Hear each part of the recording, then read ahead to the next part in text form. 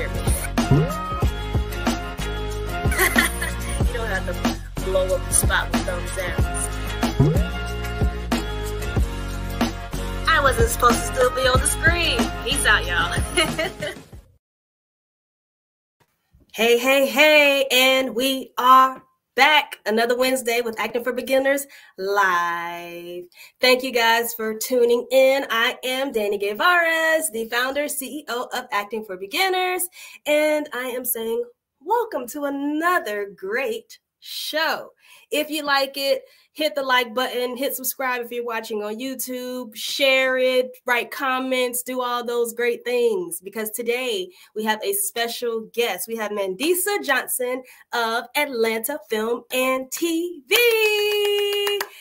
And you're probably wondering, what in the world is Atlanta Film and TV? Well, I'll let her tell you. Atlanta Film and TV's mission is to serve, empower, engage, and educate those that are a part of or looking to become involved in the Atlanta film and TV industry. Currently, we have over 270 informative blog posts. We have interviewed over 20 entertainment industry professionals within the Atlanta film and TV industry for our Conversations with Atlanta's Movers and Shakers series. We have an ebook titled How to Jumpstart Your Career in the Atlanta film and TV industry, which is a guide to help newer actors who want to pursue a career in film and television. We offer coaching, and we host our coffee chat and our Creative Juices networking event. For more on what Atlanta Film and TV is, be sure to stay tuned on Ask Atlanta Film and TV. You can stay tuned on Ask Atlanta Film and TV on TikTok, or you can just stay tuned right now because we have Mandisa Johnson. Welcome. How are you today? I'm good. How are you? I'm doing great, and I'm even better that I have you on here with me to talk about acting, things that I. Yes, you are so welcome. Thanks for being here. So before we get, we're going to get started. I know you guys saw that today's episode was going to be like the 5 tips or things that you should not do while you're on set. But because this is Acting for Beginners, and I want all of you to know how different people get started in acting, everyone's journey is different. We're going to hear how Mandisa got started in acting and how it took her to where she is now. Would you share with our lovely viewers how you got started in acting? Sure. So I actually started acting for like the stage. I had drama courses, and I believe they started, I've been saying kindergarten, but I think they started in the 1st grade. We had it in school, and we would put on performances. You know, we would have weekly drama classes, so we were able to practice what we would perform in class. And then at the end of the year, maybe like twice a year, we would put on a performance. And then middle school, I really wasn't involved with that. That wasn't really the focus in middle school. But in high school, I did the Readers Theater. We did Lorraine Hansberry Readers Theater. And then I was a part of a children's acting troupe. It was more like my high school was college prep, and we had the opportunity where sophomores through seniors didn't go to school on Wednesday. We would go out and do internships in the community. And one of my internships was to act in a children's troupe. And we traveled to different schools throughout the city, Columbus, Ohio. And then there were other things that I did in high school. I don't remember, but one of the biggest things before I graduated was I got inducted into the International Thespian Society, which is like a big thing for high school actors. And then I was in the Wiz. I had a small, well, maybe not a small part, but I was more like a dancer. There's no small parts. Right. I started undergrad as a theater major, but then I saw how much of a time commitment it was. I kind of wish now I would have stuck with it, but I didn't really do theater. I did more of like on-camera work for in broadcast journalism, communication, and graduate school. I did entertainment business. And then I did graduate school again and did creative writing, where the script writing and all the writing comes from. So that's my journey. Yeah. Okay. So your journey is, I would say, similar to some, different from others, as far as you actually like went to schools for this, not just taking classes, but you actually went. What would you say is the advantage of doing that? Well, one of the advantages of doing the entertainment business program is there's a lot of things that I know how to do on the business side. And right now, I cannot give legal advice, but I know how to read a contract and find holes in it. So since I'm not able to give legal advice, I do know people who are entertainment lawyers that I can refer people to. I know how to negotiate. I know there's just like several things. I know a lot about the business, a lot about the entertainment business, in front of the camera, behind the camera. And then the creative writing aspect, I pretty much know how to write scripts, film scripts the correct way. How to tell a story the right way, how to check for grammar. And there's the different styles of writing: animation, writing for games, not just your typical, just one way script, but just several different forms of writing for television, and all that stuff. I actually have an animation that I wrote, 9 episodes. So, yes. Oh, wow. Wow. So this leads me on to what we're here to talk about, tips of what not to do on set. You say you have an animation that, well, I guess animation, you really don't have to deal with people being on set. Maybe just the voice work. Yes. Yeah, voiceover. So, well, let's just talk about what not to do on set anyway. So, on your TikTok, what is the name of your TikTok called? Atlanta Film and TV. But the thing that we do is called Ask Atlanta Film and TV. We get a lot of questions. Yeah. So, but I do pull from the blogs that I've written and just basically like some of the questions that people ask, just base those TikToks on that. So did someone ask you about these tips, the 5 tips of what not to do, or? No. So I wrote that blog 3 years ago. But then I do know sometimes just from working on set, like, one of the tips that we shared, don't bring family members on set because you want your family to be on camera. You can't do that if they're not booked. Mm-hmm. So I've actually seen that before. Oh, wow. Well, let's go ahead and get into tip number 1. Tip number 1. Of course it's exciting when you finally booked your first background role. But don't get so excited that you go and share it on social media. Why? Why can't we share it on social media, Mandisa? Why? Because you sign your name to a non-disclosure agreement. And that non-disclosure agreement is, once you sign your name to it, it's legally binding. And also it states when you sign your name that you understand what the terms are on the paper. And even when you get a booking, I have seen someone years ago screenshot that they got booked, but in the bottom of the email, in the fine print, it says, do not share this information. Like, basically keep it to yourself. And she screenshot it with everything. And I sent her a message and I told her, you may want to take that down. In my mind, I'm thinking anybody can take that email address where you got booked, contact the casting company by creating a fake email, and then you'll be blacklisted forever. you won't be able to work with anybody. So that's really important. And it's important not to share anything from set, especially on social media, while a production is filming, because you don't want like certain things to get out beforehand. True. That is true. So you guys, when you are booked for a role, do not put your character out there. Do not say the name of the show. A lot of things change because there's still, at that moment, nothing is set in stone. Sometimes you hear about how actors are like cut from a scene. I like to be pretty quiet about certain things until I see it and like, okay, now I can go ahead and I can go ahead and promote.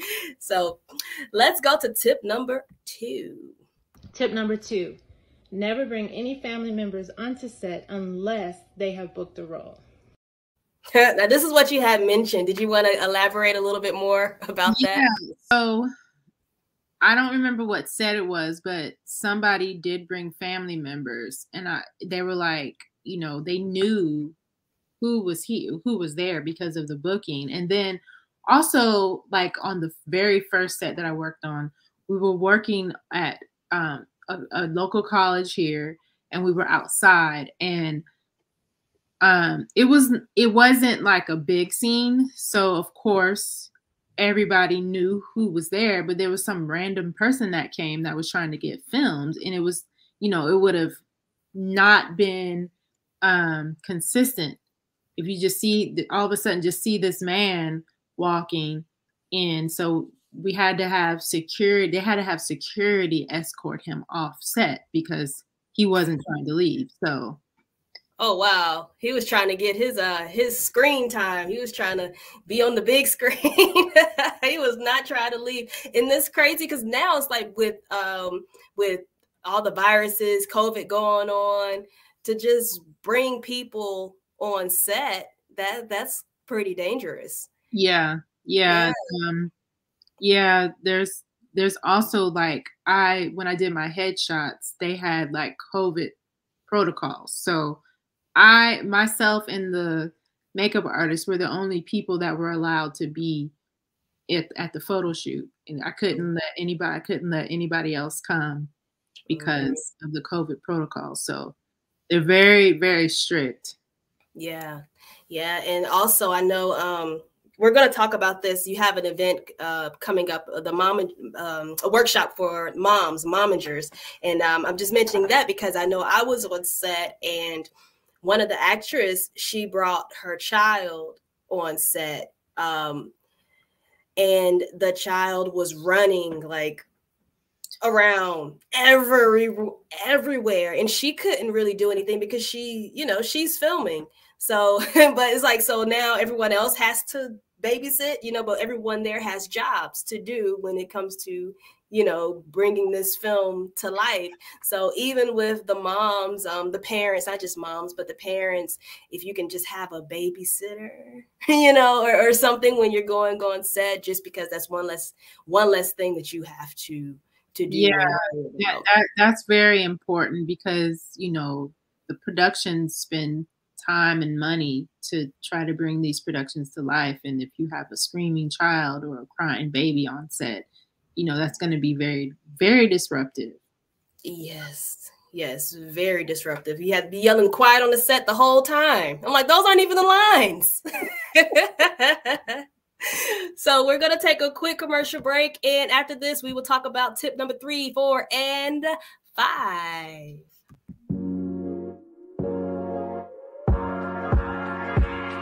So, some things not to do.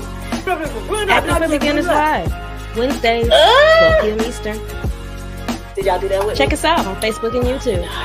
Your energy should be matching. You're going to have your moment where that camera is just on you. I talk about acting and other things.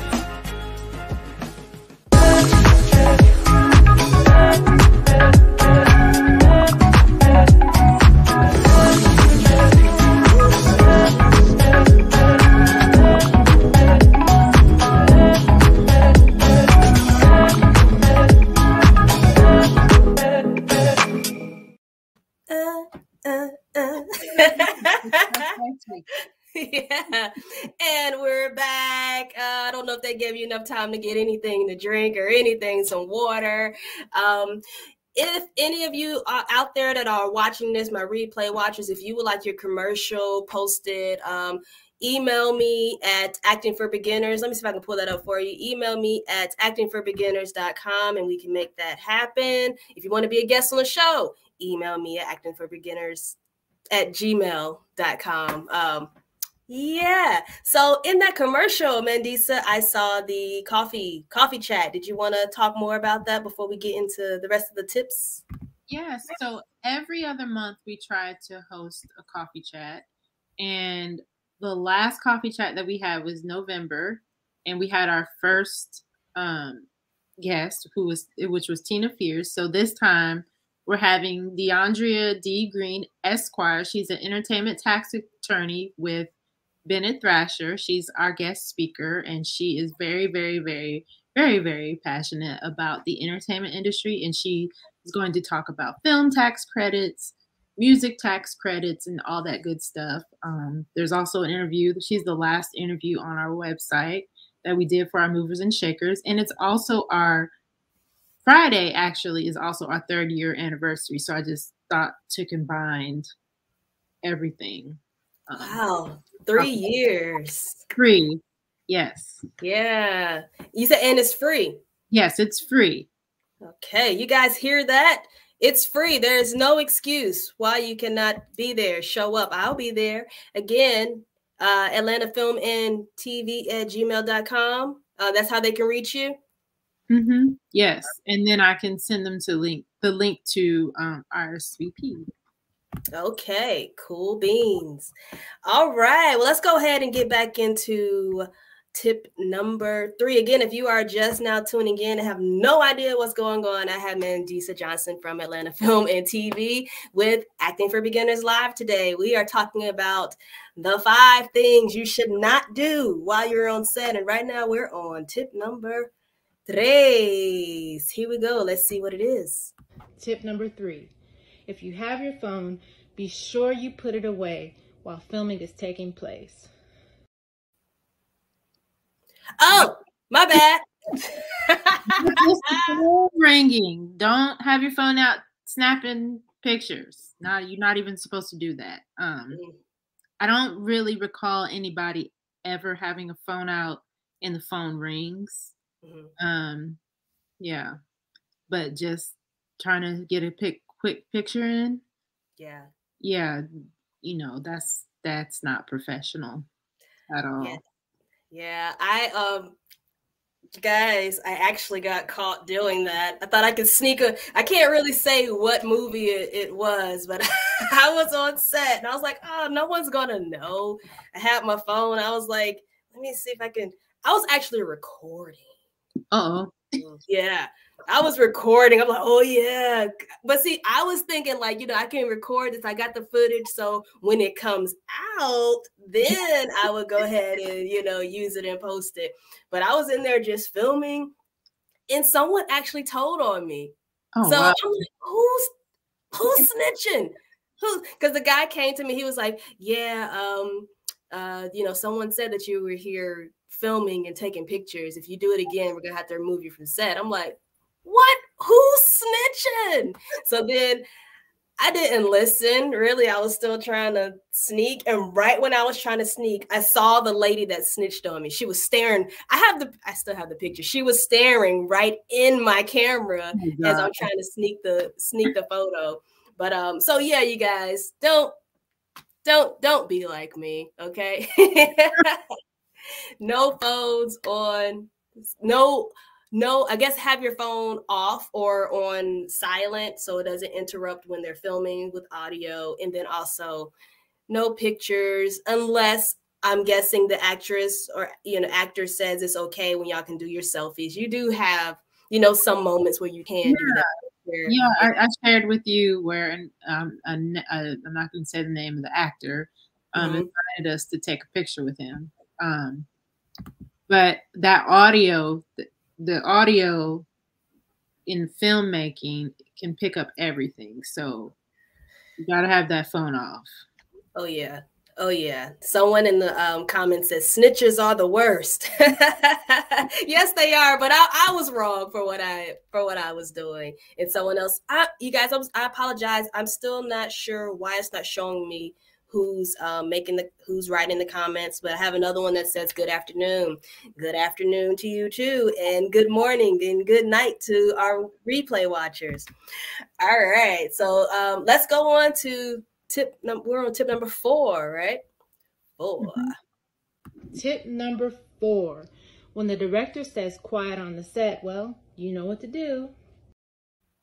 You know what to do. That's pretty much self-explanatory, but why is this so important?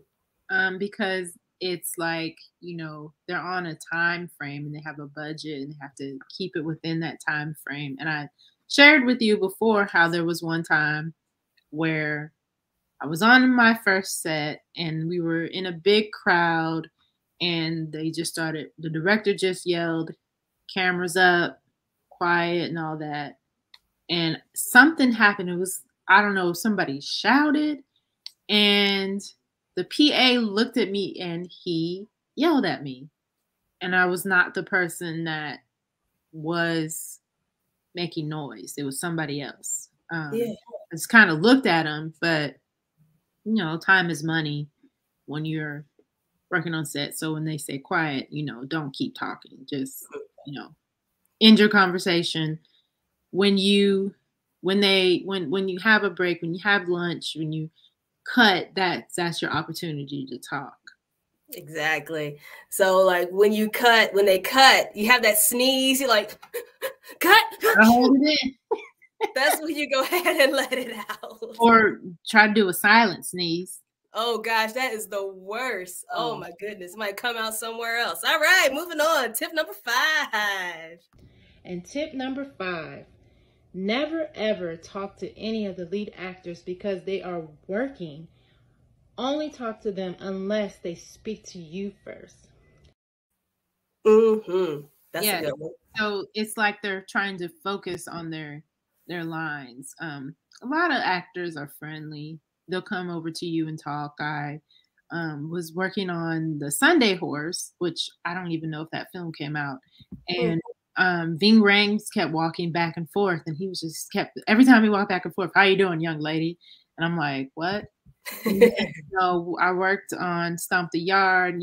Megan Good came over and started talking to us. So it wasn't that we were starting the conversation, it was them.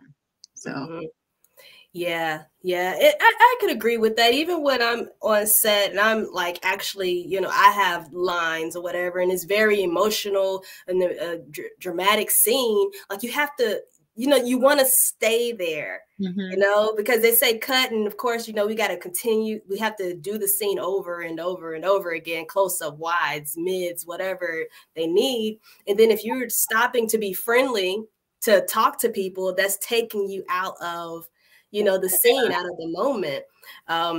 So, and then also I know I was filming on set once with Mike Epps. It was crazy because they were so in the moment, but then he like walked. So like you said, Mandisa, the actors, they would talk to you, a lot of them are pretty friendly, but he like walked by me and touched my jacket. And I was like, oh my gosh, he touched my pleather.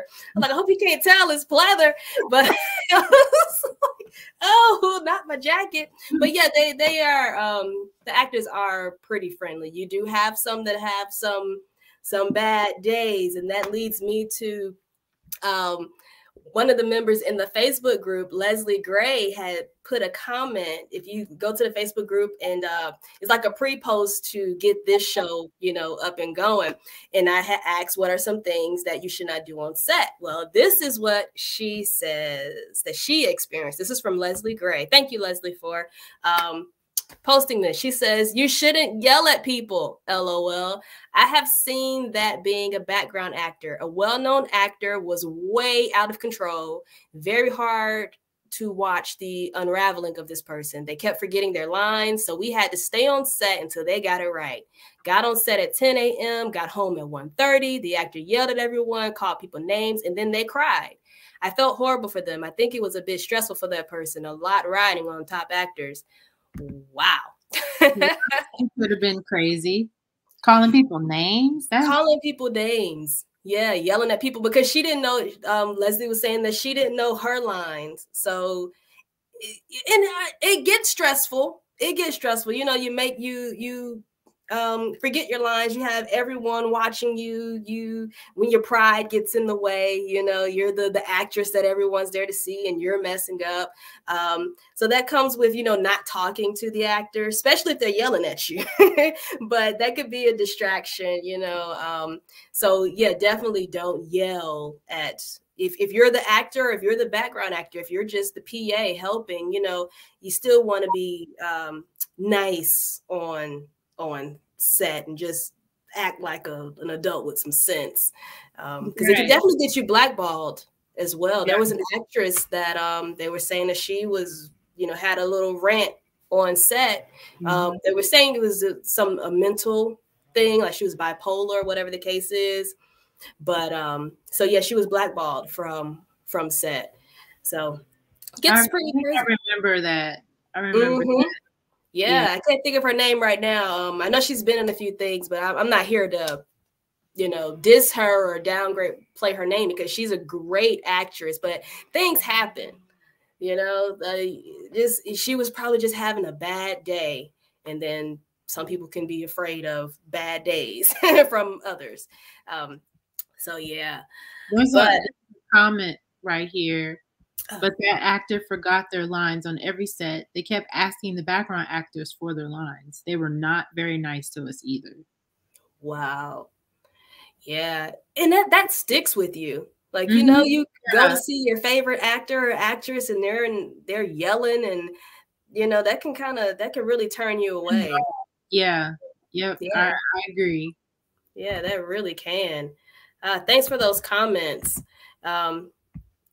Let me see what else we have here. I think that's all of our 5 tips. And thank you again, Leslie, for giving that other one.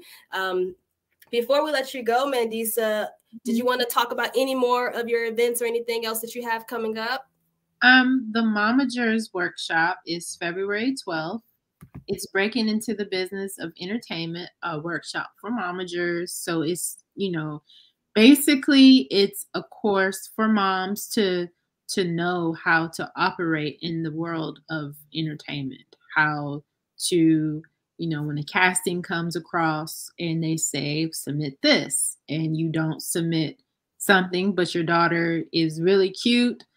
For instance, I cast for a music video, and I am casting for a music video for kids, and we specifically asked for a video of their child singing. Well, there were a few instances where those parents did not submit videos of their child singing, and it's just like, that's in the casting call. Read the whole casting. If you read the whole casting and submit what is asked of the casting director, then your child has a better chance of being selected. You know, just stuff like that. So yeah, cool. That's a great workshop to attend. So for all of the moms that are watching, or if you are a child actor and you're watching this and you like, Mom, you want to be my manager, you want to be my momager, please attend Atlanta Film and TV's workshop that's coming up. And what was the date? February 12th, you guys. February 12th. Excuse me, from 10 a.m. to 10 a.m. to 12. 10 a.m. to 12. And then the coffee chat is this Saturday, right? Yes, and that's noon too. So to get in touch with Mandisa, please email her at atlantafilmandtv@gmail.com. Again, if you guys want to be a guest on the show or would like to show your commercials, reels, anything related to acting, please email me at actingforbeginners@gmail.com. Let's make sure we don't have any more comments before we get off this thing. Jason Momoa was so nice to work with, and I am a GG now. Yes. That's why I'm getting into acting now. A GG. Got grandmother. Oh, see, I call my grandma Granny. I'm like a GG. GG or Nana. Those are like the hip cool names for Granny. Okay, the young grannies now.